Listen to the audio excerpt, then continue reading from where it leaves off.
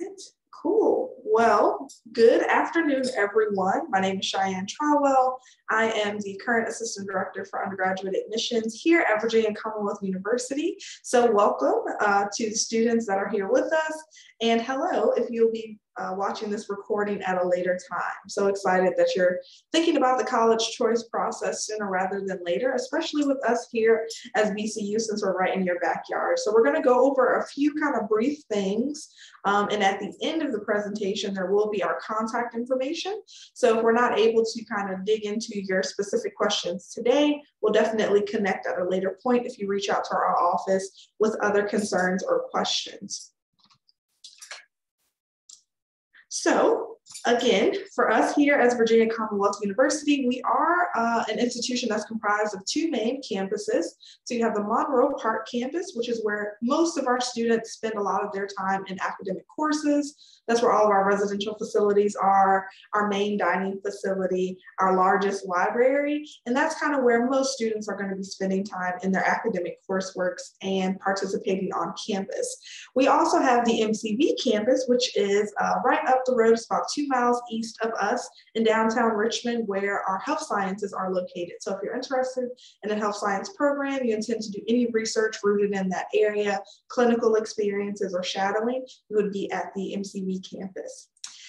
So in 1968, we were merged of the two campuses, which was previously the Richmond Professional Institute and the Medical College of Virginia, to now form VCU. For us, VCU is in the heart of Virginia, also in Richmond. So we're right in the state's capital, and Richmond is our background and our backyard. So we love to play in the area and encourage our students to play in the area as well. So what I mean by that is we really encourage students to go into the area and kind of raise and join in community partnerships. So there's 150 plus community partnerships that VCU as an institution has already fostered, but we make further connections as we navigate through the world and through the area further. There are also a lot of Fortune 500 companies that are also right here in Richmond, Virginia, which is a great benefit to our students. They are able to participate in different research experiences, internships with those companies, or in some cases, those companies are able to partner with us for new buildings, new research innovation ideas, and all types of things on campus. We are also about 2 hours from most areas. So if you're thinking about going to a college that's centered and that's at a good point in the state of Virginia, you'll be able to get to DC, to the beach, to the mountains, all fairly in about 2 hours. However, while you're here in Richmond, there are tons of different things for us to participate in. As you all may know, being that you're kind of close to us. So a lot of times people from this area, when they're searching for a college, they say, oh, it's too close to home or it won't feel different. But honestly, if you're directly on campus with us as a residential student, the experience is completely different from living directly at home versus living on campus or just living in downtown Richmond. So we really encourage students to come to campus to kind of get a feel for the area.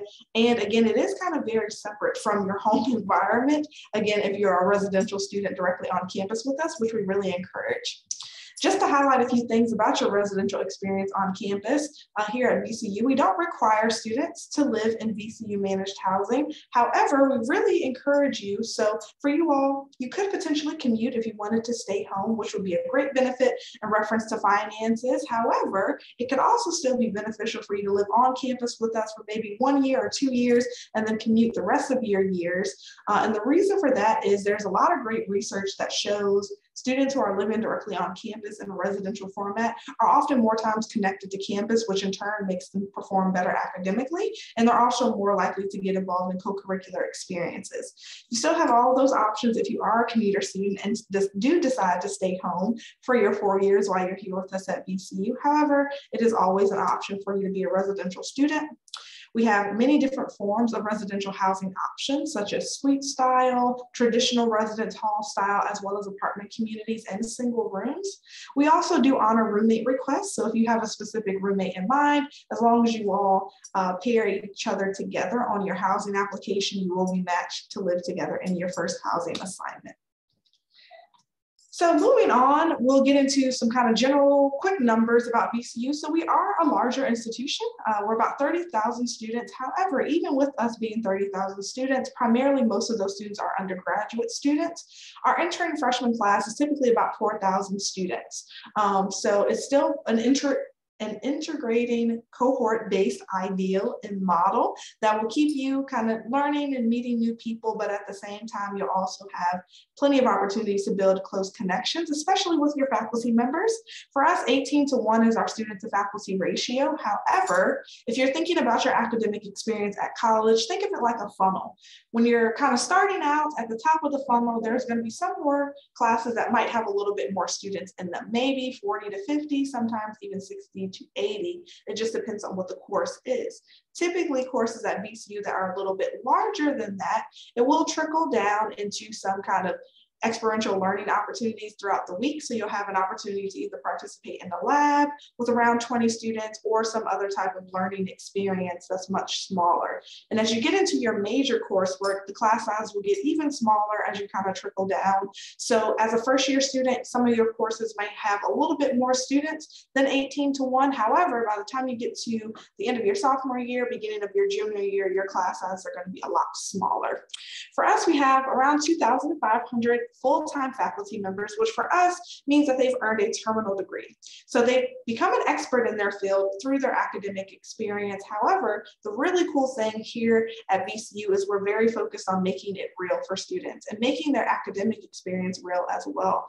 And we focus on doing that through hiring faculty members that are integrated and that have also been practitioners in the field. So if they're working in our School of Education, teaching students who will then become teachers, typically they know what it's actively like to be a teacher in a classroom. So that's going to help your learning experience be not so focused on the books, but also focus on the aspect of when you're actually in a classroom, these are great benefits and ways that you can conduct your classroom because they've done it before. So they've been where you're going to be going and they can help you transition into that field very seamlessly. Same thing for our College of Engineering, for example. They've actively worked in the field as a nuclear engineer or a nuclear physicist, and they know how it's going to be for you as you're transitioning through your academic experience and as you're going into the workforce for that first year or potentially going into entrepreneurship.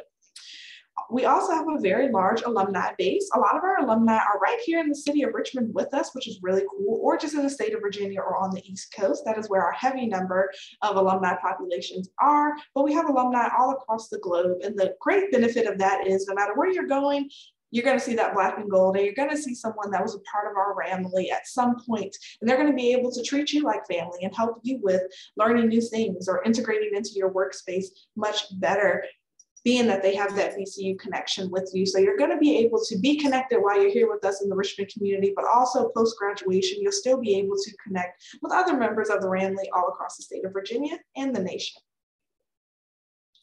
In reference to some numbers, a lot of people ask, what is the minimum GPA to get in? Or what is the maximum GPA to get in?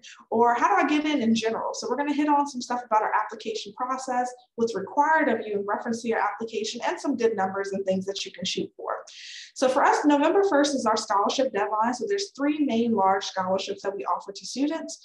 Those scholarships are called the Presidential Scholarship, the Provost Scholarship, and the Dean Scholarship. So applying and completing your application by November 1st will make you eligible for that scholarship, which is merit-based, solely based on your academic information, in addition to the extracurriculars that you were involved in high school. Now, of course, because of COVID, we understand that things have been impacted in reference to some students' junior and even sophomore year in reference to being involved on campus. So we will take that information into consideration as you're completing your application through Common App. Additionally, January 15th is our regular admission deadline. So if you apply by January 15th, you will be guaranteed a decision by April 1st. However, typically you'll hear back a lot sooner than that. So don't be alarmed by April 1st. That'll still give you plenty of time to hit that May 1st deadline and notify whatever institution of your choosing in reference to a 4-year collegiate institution or a 2-year collegiate institution that you will be going. Hopefully you choose VCU if you apply and are accepted, but of course you still have time to make that final decision. In reference to what we're looking for academically, we're hoping that you have between a 3, 4, so 4.06. That is our middle 50%. So 50% of our students who apply to VCU and are offered admission to VCU fall within that range.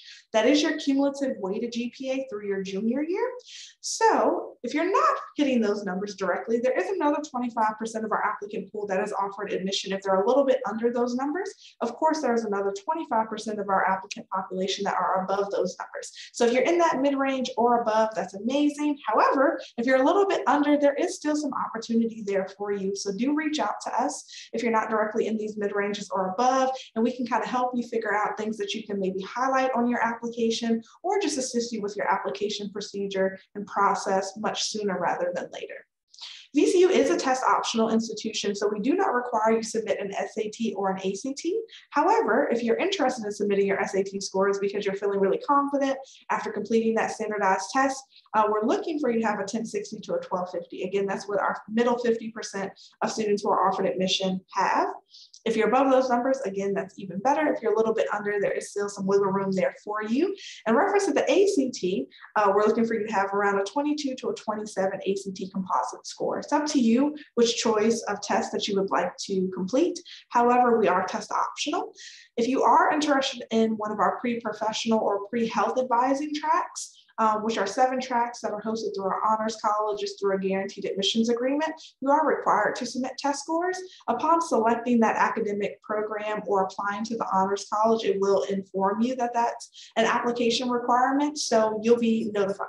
If you're interested in any other academic program at VCU, or if you're undeclared, again, that test is up to you if you would like to submit those scores.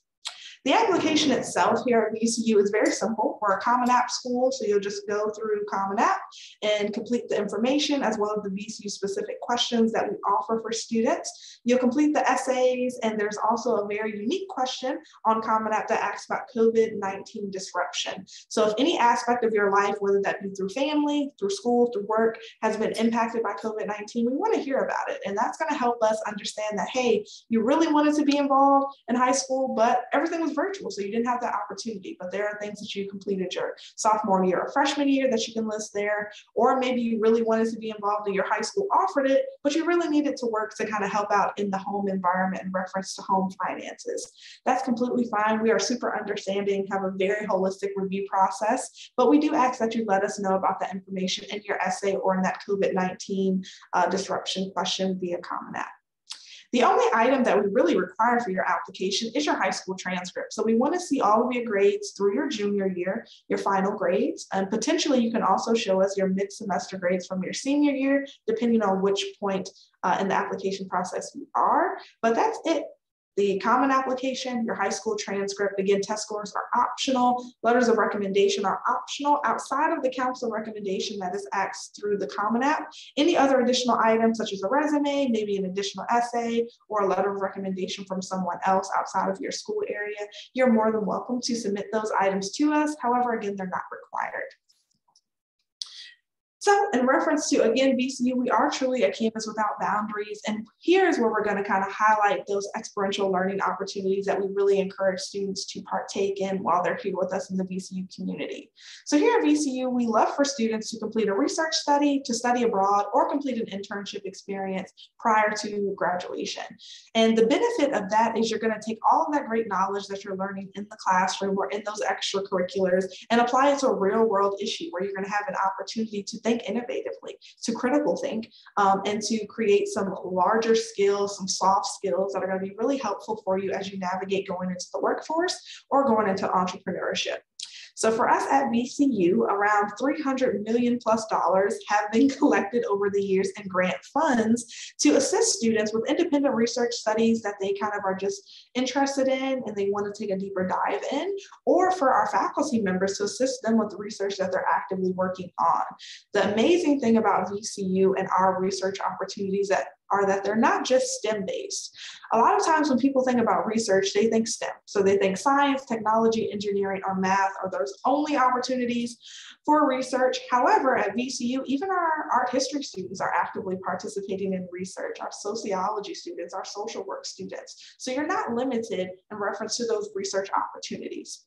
In addition, we really love for students to study abroad. Of course, COVID did impact our study abroad programs for this past summer. However, they are kicking off and ready to go for next summer, depending on the countries and how things work out in reference to updates to travel for next year. However, prior to COVID, our students were really integrating and taking, again, all of that great knowledge that they were learning in the classrooms and spreading that amongst the world through these study abroad experiences, where they're able to complete a course, go have an integrative experience in another country, learn about the impact that travel does have on a country's economics, or learning about the establishment of math while they're in Greece. So it's really cool opportunities for you to go to another country, potentially for a month, maybe just 2 weeks, or even up to a whole 6 months if you decide to study abroad for an entire semester. So it's a great opportunity for you, but again, it's not required. We just really encourage students to do those options.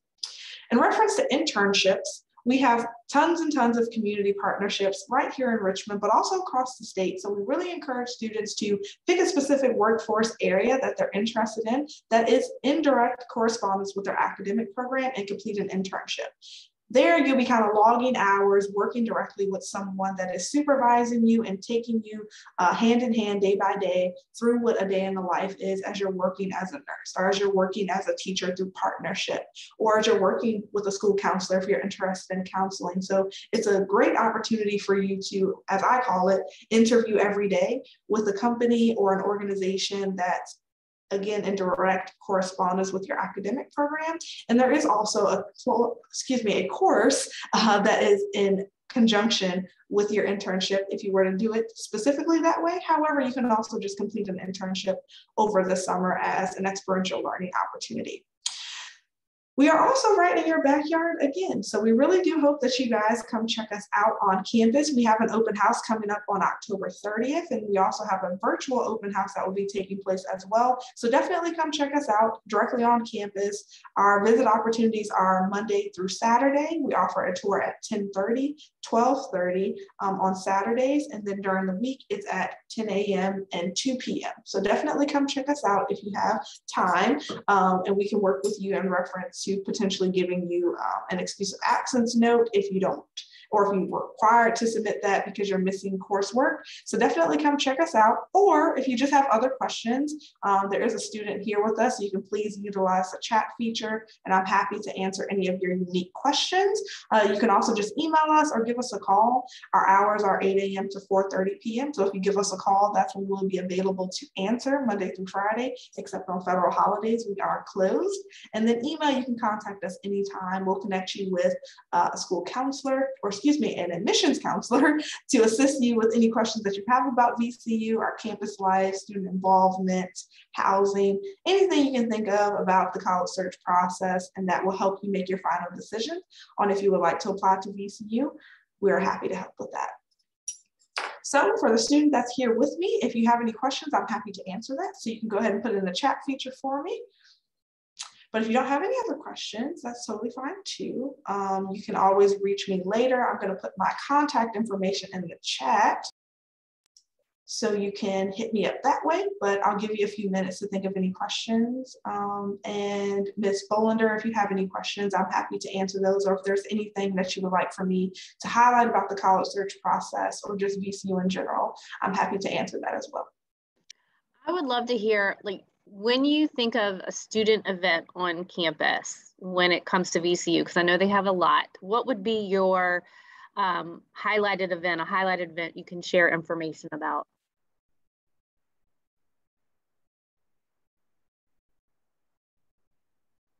Do you mean in reference to student-led events? Or yes, something fun that they do. It's an annual tradition, getting together on the campus to just showcase campus life. Of course. So there are tons of different things. We have involvement fairs, which happen always at the beginning of the semester, which gives our student organizations an opportunity to showcase who they are, what they do. One thing that I love to highlight that is very applicable to freshmen that also indicates one of our favorite traditions on campus is welcome weeks or weeks of welcome. So those are the weeks that are the first week of courses in addition to the week prior when students are moving in. And that presents them with opportunities to connect with student departments. It also is kind of fun things that are just involved on campus, like food outside, music, different speakers that come directly on campus to address our students as well. And it really is what we would consider the first 4 weeks of the next 4 years. So you're thinking about the next 4 years that you're going to be on campus. And at the end of the first week after move-in, we have these huge ram horns that are directly on campus that were done by a VCU art student. And it's a tradition to whisper into the ram horns. And if you whisper your wish that you want to accomplish while you're here at VCU, it will typically come true if you participate in that. So that is, again, what I would say is kind of the highlight of when you're coming to VCU as a new student, whether you're transferring in or coming as a first year student, and you're going to be able to kind of be wrapped in our arms here in the VCU Ramblin' to, again, learn about resources that are really helpful to you as you're a student navigating college for the first time, but you'll also have plenty of other opportunities to fellowship with other students through fun things, fun events, different games that we're hosting on campus at different areas. So it's a really fun welcome week, and it gives the first 4 weeks of the next 4 years when you're thinking about being here with us. It's a great opportunity for students to get connected. I love that RAM tradition where you whisper in the ear. That's great. That's great. Well, thank you so much for your time today and showcasing the wonderful programs that we have. Actually, looks like our student has a question for you. He was just wondering what kind of focus or courses are on applied sciences and environmental engineering. So when you say courses, you mean the VCU specific courses, or do you mean things that would maybe make you a more competitive applicant to engineering on campus? If you can just clarify for me, I'll be able to answer. And I also am going to go grab the bulletin. All of the above. Okay, so in reference to what we're looking for in a competitive applicant for our College of Engineering, that's typically around at least a 3.4 GPA, again, at the top of at the lower end of our mid-ranges. We really want you to have that. They're also looking for, of course, those highlights in maths and sciences. So I know typically during your senior year, you kind of have those options of maybe dipping out on a math or a science, depending on what type of diploma you're earning. So they really like for you to have challenged yourself a little bit in reference to your maths and sciences. They really love to see calculus or a college algebra if you're maybe dually enrolled, things like that. Again, at least a 3.4. If you're going to submit some test scores, they're hoping that you have around a 1200. Now, once you're here at VCU, your courses in reference to your kind of critical required courses are very general. Typically, they're highlighting maths, and depending on what your area is, a specific laboratory science. But it, again, depends on what your specific area of college engineering is. And when you have your elective credit hours are when you can kind of play, kind of dig into certain areas that might be more interesting to you. So I'm going to grab our academic bulletin for engineering, and you'll be able to see the different options that we offer within the College of Engineering, like nuclear engineering or mechanical engineering or biomedical engineering. And that will help you figure out which area or concentration is best for you. And from there, after you click there, because I'm going to drop the link for you, you'll be able to see all of the courses and the descriptions of the courses, which I think will give you a little more knowledge. But again, in reference to your application, we want to see high, marks in typically maths and sciences, at least that 3.4 cumulative weighted GPA through your junior year. And again, that you did just try to challenge yourself, whether that be through AP or IB or some dual enrollment courses. So just that you're kind of pushing the envelope a little bit to be a high achieving student, because that's really important to us, specifically for engineering. But if you're not there, you can also potentially go into pre-engineering. So if you maybe don't have that 3.4 or some of those courses, you can still be admitted to the university. And then your freshman year, you'll work with your academic advisor to go through how you can pretty much just make sure that you are doing well while you're here with us. And from there, you can then go into a specific engineering area. Again, it's called pre-engineering if you are not admitted into a direct engineering concentration your freshman year. Does that answer your question? Are there any other questions I can answer for you too? I'm just gonna grab that link for you and I'll put it in the chat.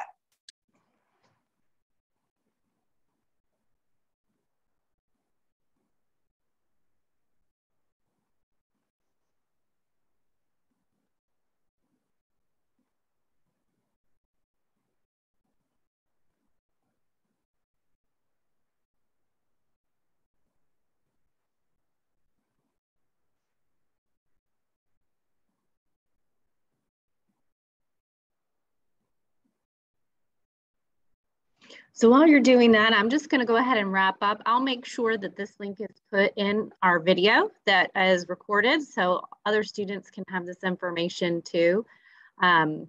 Since you answered that question and you helped me out, you answered some things that I had questions about as well.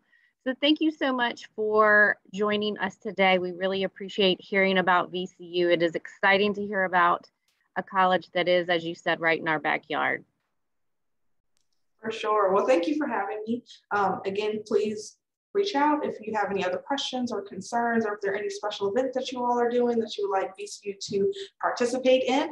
And for the student that's here with us, I did put the link there. That lists kind of all of our, again, general engineering courses, but if you navigate over to the left where it says undergraduate bulletin, you can click that drop down and then click College of Engineering again, and it'll show you all of the specific departments, and you can kind of navigate through the courses that way. Thank you so much. Really appreciate it.